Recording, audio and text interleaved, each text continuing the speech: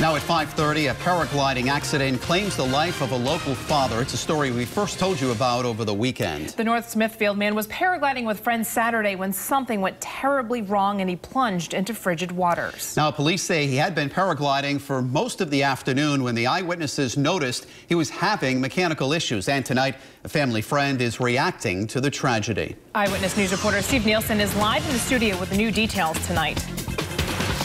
Hey guys, I talked with a family friend who says that all of this has just been incredibly tragic. He told me more about the North Smithfield husband and father. North Smithfield resident Alvaro Echeverry's rushed to a Massachusetts hospital Saturday, but he doesn't survive.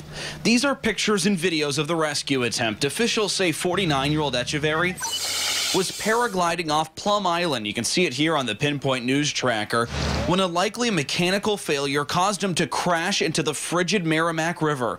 Two friends tried to save him, but officials say the cold water stopped them. An eyewitness saw it all. It's tragic. It's a sad, sad thing. Person in the glider went across me again and went towards the water and came very low. We don't like to ever hear that news anywhere. The water temperature was in the 30s. This is a picture of the paraglider taken by an eyewitness who tells us it was taken just about 10 minutes before the crash into the water. This is the scene after the crash. Police say Echeverry didn't have a life vest on, and it took crews 20 to 30 minutes to get him out of the water. It's unclear if he died from trauma or drowned in the cold river.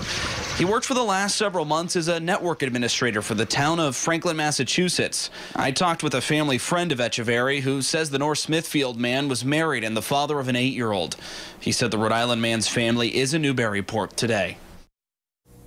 Police tell me the medical examiner will perform an autopsy to confirm the exact cause of Echeverry's death. I'm Steve Nielsen, Eyewitness News.